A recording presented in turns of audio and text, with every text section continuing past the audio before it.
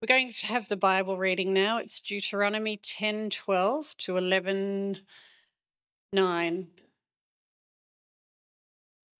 Deuteronomy chapter 10 from verse 12 to chapter 11 verse 9. And now Israel, what does the Lord your God ask of you but to fear the Lord, to walk in obedience to him, to love him, to serve the Lord your God with all your heart and with all your soul, and to observe the Lord's commands and decrees that I am giving you today for your own good. To the Lord your God belongs the heavens, even the highest heavens, the earth and everything in it. Yet the Lord set his affection on your ancestors and loved them, and he chose you, their descendants, above all the nations as it is today. Circumcise your hearts, therefore, and do not be stiff-necked any longer. For the Lord your God is God, the God of gods and Lord of lords, the great God, mighty and awesome, who shows no partiality and accepts no bribes. He defends the cause of the fatherless and the widow, and loves the foreigner residing among you, giving them food and clothing. And you are to love those who are foreigners, for you yourselves were foreigners in Egypt. Fear the Lord your God and serve him. Hold fast to him and take your oaths in his name. He is the one you praise. He is your God, who performed for you those great and awesome wonders you saw with your own eyes. Your ancestors who went down into Egypt were 70 in all. Now the Lord your God has made you as numerous as the stars in the sky. Love the Lord your God and keep his requirements, his decrees, his laws, and his commands always. Remember today that your children were not the ones who saw and experienced the discipline of the Lord your God, his majesty, his mighty hand, his outstretched arm, the signs he performed and the things he did in the heart of Egypt, both to Pharaoh, king of Egypt, and to his whole country. What he did to the Egyptian army, to its horses and chariots, how he overwhelmed them with the waters of the Red Sea as they were pursuing you, and how the Lord brought lasting ruin on them. It was not your children who saw what he did for you in the wilderness until you arrived at this place, and what he did for Dathan and Abiram, sons of Eliab the Reubenite, when the earth opened its mouth right in the middle of all Israel and swallowed them up with their households, their tents, and everything living that belonged to them. But it was your own eyes that saw all these great things the Lord has done. Observe, therefore, all the commands I am giving you today, so that you may have the strength to go in and take over the land that you are crossing the Jordan to possess, so that you may live long in the land that the Lord swore to your ancestors to give to them and their descendants, a land flowing with milk and honey. May the Lord reveal his understanding of his word today to us. Father, we give you thanks and praise, Lord, for the blessing of your word and for those who are gifted to share your word to us, your people. We thank you, Father, for your protection and your raising up of people with certain gifts for the sake of your glory. We pray, Father, as we work together as a nation of people called sons of Jesus, sons of the Most High God, Lord, that we would be diligent in hearing what you would have to say to us this morning. Lord, that we would apply what we learn, that you would be glorified in us. We do pray, Father, for the many things that we do here in Cessnock Congregational Church, Lord, all the activities, for those people who are doing things like music and leading in singing and worship, Lord, for those people involved in the sound equipment and the IT, and Lord, for the things like the events. I know the amount of work that goes into organising and running events. We just want to thank you for them. We thank you, Father, for the Sunday school program. And Lord, we just pray that you would raise those people with gifts, Lord, to serve you and to serve you well as we move into the future. So, Lord, we just pray for Tom. May your Holy Spirit minister through him to us. May your Holy Spirit minister to us, that we would bring you glory and honour in Jesus' name. Amen. Thanks.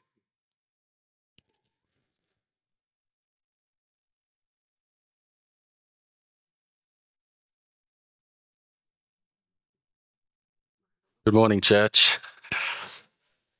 I'll just have another quick word of prayer. Dear Father in heaven, I pray that through the scripture this morning, Christ may be made visible and that we would worship him in spirit and in truth. In Jesus' name, amen. Recently, there has been media attention on men murdering women in domestic violence. Over the past few years, a woman has been violently killed in Australia about once a week on average. The deaths so far in 2024 are equivalent to 1 every 4 days. It is absolutely devastating that the man, instead of being the protector, becomes the attacker. And instead of committing in marriage and cherishing his wife, he takes the woman's life. Rightly so, the nation has been shocked. And there has been public outcry. One man in anger and frustration lectured politicians on the television, saying, "How dare you? You need to be doing more. I don't think it's that hard at all." Indeed, women are losing their lives when a man is called to be a husband who loves his wife like Christ loved the church. Who is the nation turning to for help in this tragedy? Albanese, a man, not to God. They are turning to men, demanding them to solve the problem, to do more, millions of dollars in human meetings to try and solve the problem. Anything but turn to God. Now, I'm not saying the government shouldn't do everything it can to create a safe society, but it is unrealistic to think they can solve the problem of sin when they reject God. How can a mere man solve the problem of the human heart? Well, if he won't do it, vote him out and get another man and trust his promises. He will do it. We keep putting our hope in the politicians, and they keep promising to make the world a better place. What is wrong with us? If man is the problem, he cannot also be the solution. The problem is our sinful, selfish, stubborn heart. We need God. We need to cry out to God and to turn to God and to trust God. How long will we stubbornly go our way and look to man to save us? We have rejected God and are reaping the curse. And even with this reality exploding in the world's face every day, they stubbornly and foolishly push on, hoping in humanity. Jesus was asked, "Teacher, which is the great commandment in the law?" And he said to him, "You shall love the Lord your God with all your heart and with all your soul and with all your mind. This is the great and first commandment. And a second is like it. You shall love your neighbor as yourself." On these 2 commandments depend all the law and prophets. The world has gotten rid of the great and first commandment and is stubbornly trying to do the second and failing. Stubbornness is thinking it's all about you. Humility is knowing it's all about God. Stubbornness is thinking it's all about you. Humility is knowing it's all about God. In God's word this morning, we see Moses as a preacher to Israel, and over again, he exhorts them to love God first with all their heart and soul and be no longer stubborn. He continually reminds them, like a hammer hitting stone, of the reality of God's faithfulness in an attempt to break through their stubbornness. He uses any means possible to try to burn his message deep into the hearts of his congregation. Moses, like a good pastor, knows his congregation. In the previous chapter, he said, "You have been rebellious against the Lord from the day that I knew you." He has repeatedly expressed concern at Israel's record of failure and its stubborn heart of fear and pride. And now he exhorts the people to get their hearts right. And so the scripture today is very much dealing with the reality of God and the reality of the human heart in response to him.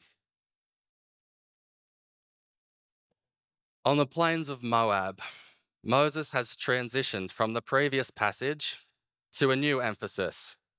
Moses was reviewing how at Horeb the covenant was almost disrupted. The people were almost destroyed. But through the grace of God and the intercessory prayer of Moses, disaster was averted. The emphasis of Moses now centers on God's present requirement of his people. The passage starts with a rhetorical question in verse 12. "And now, Israel, what does the Lord your God require of you?" And now, because of who he is and what he has done, what does he require of you? What is right? What is a right response? To love him and to obey him. What God requires of man is a proper attitude of heart. God is God, and he loved and saved them from Egypt. Now they should love and obey him in worship. Love, then obey. Throughout this passage, Moses reminds the people who God is and what he has done for them in history, and exhorts them to respond rightly to him for their good, and so they may take the land he is giving them. Verse 14 and 15, "Behold, to the Lord your God belong heaven, the earth with all that is in it. Yet the Lord set his heart in love on your fathers and chose you above all peoples." So God is loving, and he loved and chose Israel. The Lord of all creation was gracious to Israel and loved them when they didn't deserve or earn it. Therefore, here is how they should respond. Verse 16, "Circumcise the foreskin of your heart and be no longer stubborn." Well, what does this mean? Circumcision was an external sign of the covenant. Moses calls on the people to make their circumcision an internal matter of the heart, to be committed to God in the heart, and therefore live out the meaning of the physical sign. Internal love would lead to external obedience. The earliest reference to this metaphor occurs in Leviticus 26:41. There God spoke of the people's uncircumcised heart being humbled, so they would make amends for their iniquity, treachery, and hostility toward him. So it could be read, "Humble your heart. Be tender-hearted, not hard-hearted. Be in awe of him. See your unworthiness and rebellion, and see his love, and praise him. Give thanks to him. Bless his name. Don't be stubborn and stiff-necked and set in your ways." Before Stephen is stoned to death by the Sanhedrin in Acts, toward the end of his sermon, he says, "You stiff-necked people, uncircumcised in heart and ears, you always resist the Holy Spirit. As your fathers did, so do you. Which of the prophets did your fathers not persecute? And they killed those who announced beforehand the coming of the righteous one, whom you have now betrayed and murdered. You have received the law as delivered by angels and did not keep it." The Apostle Paul says in his letter to the Romans, "No one is a Jew who is merely one outwardly, nor is circumcision outward and physical, but a Jew is one inwardly, and circumcision is a matter of the heart, by the Spirit and not by the letter." Linking to Christians today, George Whitefield, a leader in the evangelical revival of the 18th century, put it like this: "The Holy Spirit needs to make you anew, a bare outward profession of being called after his name is insufficient. Rather, he is a true Christian who is one inwardly, whose baptism is that of the heart in the Spirit. So, from all of this, true religion does not consist in merely fulfilling religious duties, but rather in the union of the soul with God. And Christ formed within. To the hearing of the gospel, do you come poor in spirit and open to hear it, or stubborn and prejudiced against God? People can do religious things, but be far from God in their hearts. People can honor God with their lips, but be far from God in their hearts. People can come to church on Sunday, but be far from God in their hearts. Heartless worship is vanity and meaningless. Like Israel, we often forget that unless we are walking in the ways of the Lord during the rest of the week, nothing we do in worship on Sunday or any other day will please God. Mouthing words of devotion ring hollow without the life of devotion. Israel's first allegiance was to be to the Lord, not to the law. Love, then obey. You need a broken and contrite heart in love for the Lord, and then you'll have a new heart to obey the Lord.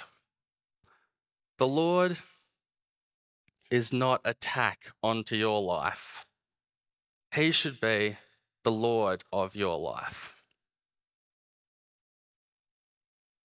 In verse 17, God is not partial and takes no bribe. To try to keep God's commandments and yet desire in your heart to continue in sin is to try to offer God a bribe, using the obedience to the law as money to buy sin time. Do you come to church to feel okay about practicing sin during the week? Whether sacrificing a bull or sacrificing a Sunday, if it is a bribe so that you feel good to go on sinning, then it's the wrong attitude of heart. Many on the last day will try to bribe God with their works to get into heaven. God is just and takes no bribe. Ultimately, there is the need for God's gracious action within the heart of Israel. If Israel is to achieve faithful obedience to God and his covenant, and so this points forward to the coming of the promised Messiah. God had freed them from slavery in Egypt, but they were still slaves to their stubborn hearts and sin. The ideal life in the land that they were about to go into was for each individual and Israel as a whole to display fervent love for God as their right response to God's love for them. And this was to show the rest of the world the true God. Later in Deuteronomy in chapter 30, verse 6, it says, "The Lord your God will circumcise your heart and the heart of your offspring, so that you will love the Lord your God with all your heart and with all your soul, that you may live." So people may recognize their need of God, their helplessness, their hopelessness, their stubbornness and brokenness, and repent. But if they are ever going to change, stop hating God and start loving God, he has to do the heart transplant and that heart circumcision.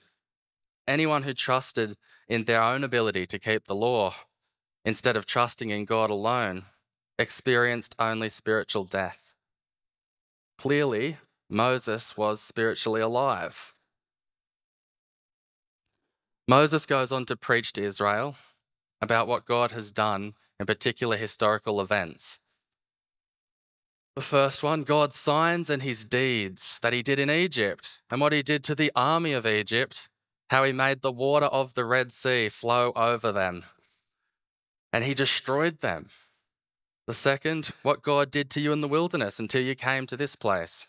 The third, what God did to Dathan and Abiram, the sons of Eliab, how the earth opened its mouth and swallowed them up. Moses repeatedly emphasizes how their eyes have seen all of the great work of the Lord that he did. You have seen it. So how can you be so stubborn? Where is your fear, your love, your trust? You have seen his faithfulness, his greatness, his mighty hand and his outstretched arm, his love, his patience, his provision, his discipline. You have witnessed his loving kindness, and you have witnessed his wrath against rebels who oppose him and try to exalt themselves above him. You have trembled at his voice. Be humble. Be no longer stubborn. Respond reverently and rightly. Earlier, prior to the 40 years wandering in the wilderness, the Lord said to Moses, "How long will this people despise me? And how long will they not believe in me? In spite of all the signs that I have done among them, in spite of, in stubbornness." Now it is post-wandering, and they are again about to enter the promised land. Moses is reminding them of the history with a decision about the future. God has promised them victory. The land he commands them to go in and take is already theirs. They simply just must trust and obey. God will give it to them. God will lead them where his grace will provide and his power will protect. The Israelites have seen the powerful hand of God at work, and they now must walk by faith and not by sight, and love, trust, and obey their God. Trust God because he has proven himself trustworthy. And when you are in the promised land, chapter 11, verse 16, take care lest your hearts be deceived, and you turn aside and serve other gods and worship them. Then the anger of the Lord will be kindled against you, and you will perish. Don't be deceived. Don't believe lies. Don't believe opinions. Don't believe other gods have done it for you. Don't believe you have done it for yourself. Believe God, who has shown himself true. Hold fast to him. We have seen the stubbornness of Israel, and more generally, the stubbornness of the human heart and our world, in spite of God's authority and his greatness. And we see this when God became flesh and dwelt among us. The Lord Jesus Christ. Never a man spoke like him. He spoke with authority and preached good news to the poor and freedom to the captives of sin. And he performed many signs with authority over wind and waves, demons, disease, and even death. Yet he was gentle and lowly in heart. A bruised reed he would not break, and a smouldering wick he would not quench. He had compassion on the multitudes and fed them and cared for them and healed them. He lamented over Jerusalem and wanted to gather them together as a hen gathers her brood under her wings, and they were not willing. In other words, they were stubborn. He wanted people to come to him to find life and rest for their souls, but many would not. Many were stubborn. We can see this stubborn heart and sinfulness often in the New Testament. A good example is when the Lord Jesus healed a man born blind in John chapter 9. A physical miracle happened. Jesus did it on the Sabbath, and he did it by making mud, which the Pharisees said was against the Sabbath law. And so a conflict was unleashed. And as the conflict progressed, it became plain that the blind beggar was seeing reality more and more clearly, and the Pharisees were seeing reality less and less clearly. The beggar moved from not seeing anything to seeing Jesus as a man, to seeing him as a prophet, to worshipping him. But the Pharisees moved in the opposite direction. In verse 16, this man is not from God. Verse 22, if anyone should confess Jesus to be Christ, he was to be put out of the synagogue. Verse 24, this man is a sinner. Verse 34 to the beggar, you were born in utter sin, and would you teach us? The Pharisees became more and more stubborn. The former blind man was amazed at their stubbornness, saying, this is an amazing thing.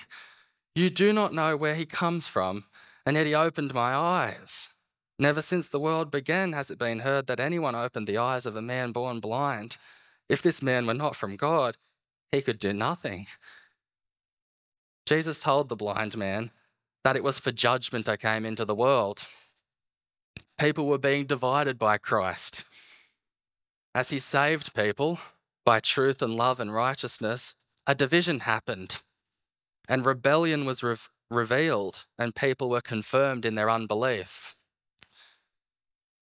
He put a difference between men by revealing the thoughts of many hearts and laying open men's true characters by this one test, whether they were well or ill affected by him, humbled or stiff-necked. Jesus confirmed this when he denounced cities where most of his mighty works had been done because they didn't repent. Woe to you, Chorazin! Woe to you, Bethsaida! For if the mighty works done in you had been done in Tyre and Sidon, they would have repented long ago in sackcloth and ashes.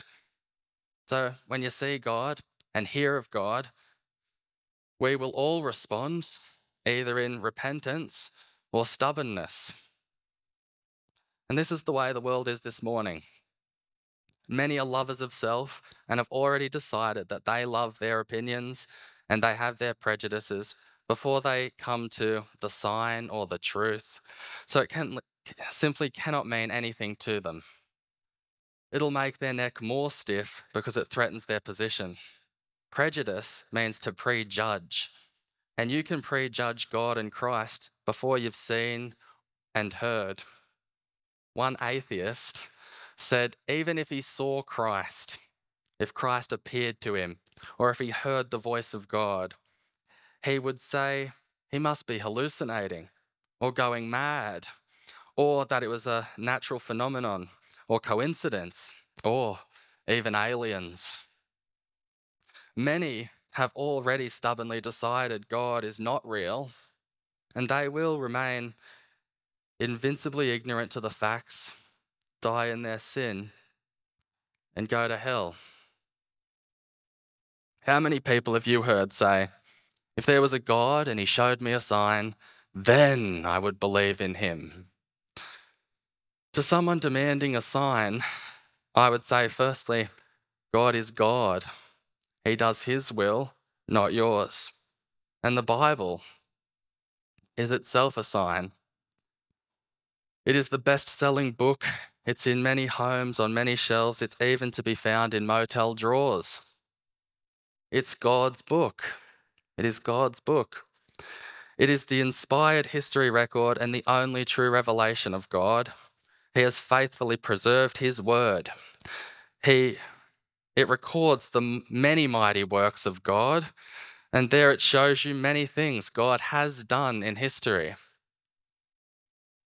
Will you believe the history of men of the past who conquered lands and armies and World War I and World War II, but you won't believe the historical truth of God and his people? Deuteronomy alone records and repeats many signs and wonders because the Israelites needed reminding. They were rebellious and set in their ways. So to the person saying they would believe if they saw a sign from God, I would secondly say, don't be too sure. Your very saying that and ignoring the gospel and the facts of God in history, as well as in creation, is just so you can continue in your sin, because you love sin and are set in your ways. The Israelites saw many signs and were still stubborn and rebellious. Yeah, they trembled as they heard the voice of God, and still they turned from him. Who are you that you are more than they? The problem lies in the human heart, not in the lack of evidence. It's a way of excusing yourself so you can continue in sin. God's word says, the heart is deceitful above all things and desperately sick. Who can understand it? People are stubborn in their ways because they love sin. A celebrity tried to explain away his affair with his stepdaughter by saying, the heart wants what it wants. The heart wants what it wants. The world is stubborn and resents any challenges to its lifestyle choices. In stubbornness, people suppress the truth to do what they want. For the one needing a sign, let us remember what the Lord Jesus said to some people seeking a sign from him. An evil and adulterous generation seeks for a sign, but no sign will be given to it except the sign of the prophet Jonah. He meant the greatest event in human history, his death and resurrection. He knew it was coming. Indeed, it's why he came. He set his face to go to Jerusalem. It is astonishing that in the very face of God incarnate, some demanded a sign. How stubborn and ignorant and foolish and blind. Finally, to the person asking for a sign, I would say, you have it. For God so loved the world that he gave his only Son, that whosoever believes in him should not perish, but have eternal life. He so loved you, loved me, loved us, foolish and filthy, helpless and hopeless sinners. The sign is Jesus, who walked this earth 2,000 years ago, is God. He gave himself as a ransom for many by humbling himself even to death on a cross. And bursting the bands of death asunder, he rose victorious from the grave. He lives, he reigns, he is coming again. Never again will such a sign happen. Many of the great signs and wonders he has performed can never be repeated. They are recorded in history to bear witness to us. Christ died once for all. He won't be sacrificed again. Christ died for our sins in accordance with the scriptures. He was buried. He was raised on the third day. And he appeared to more than 500 people. Hear this good news that has been heralded for those 2,000 years and repent and believe if you haven't.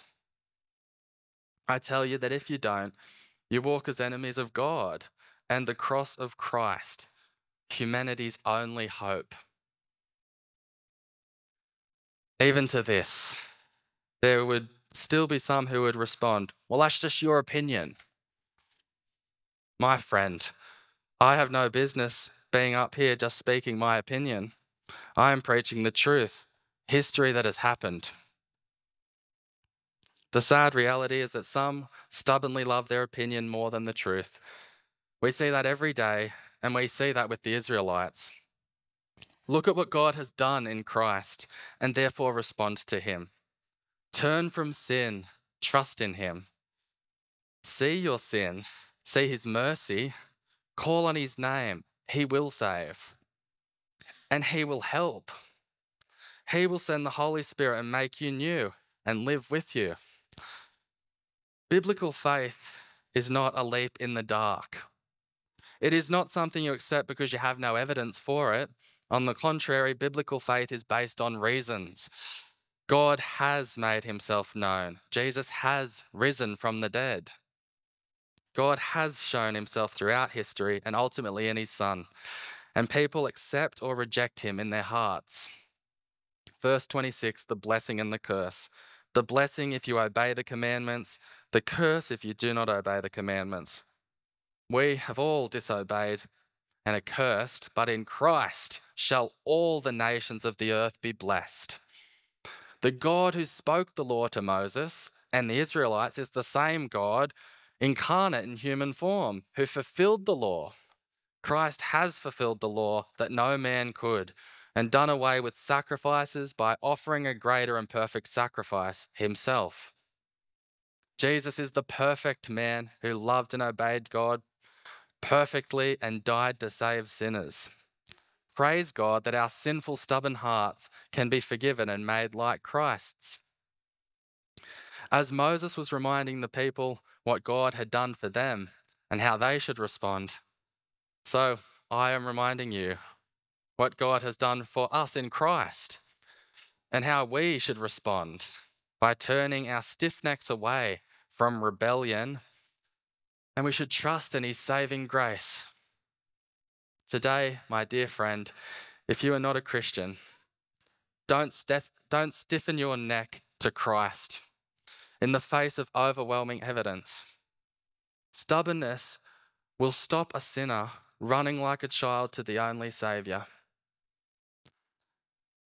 The sad and sorry state of the world today is because people love sin more than their own soul, more than the truth, more than God. Don't love your body and your life and lose it and your soul. Don't love your opinions and feelings more than fact, more than evidence.